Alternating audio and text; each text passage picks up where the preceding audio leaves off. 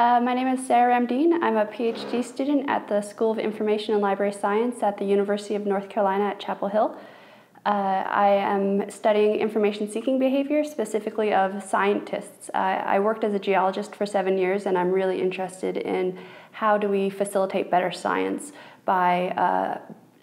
not just managing data, but also helping to create systems that replicate some of the workflows and processes that scientists go through on a daily basis now that we have that technology that might replace some of that, or augment, not necessarily just replace.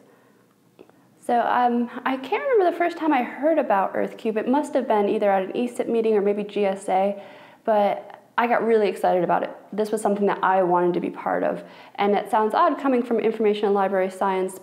and not the domain sciences, but I believe that they're going to start funding and creating the standards and infrastructures that will help facilitate science. And I feel like my field can really add to that conversation as to how do we understand what scientists need to do from that outside perspective of not actually being the scientist, not being in the daily work, and being able to understand the priorities and how to step outside of oneself, if you will.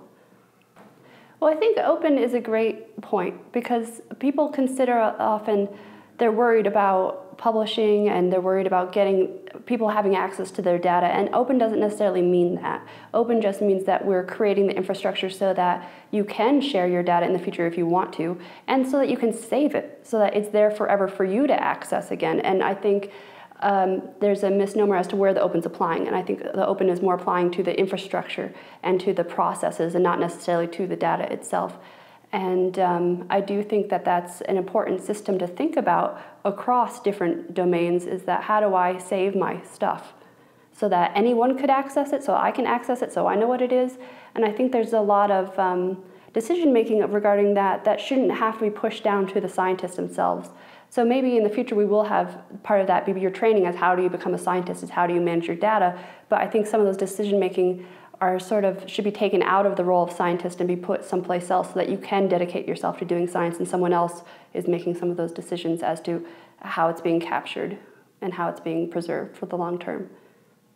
I think it will provide some of the structure for that, and not necessarily the decision making for how that gets done, but sort of the standardization of how the community has decided these things will be done in the future, and and provide the support and infrastructure for making those decisions and leveraging those decisions so that they exist for a larger community as opposed to just within your narrow scope of your project, your research team, your university. But now you'll be able to do that with groups who are doing similar projects on a larger scale without having to confer with them to make decisions about what is best for us, because someone else is already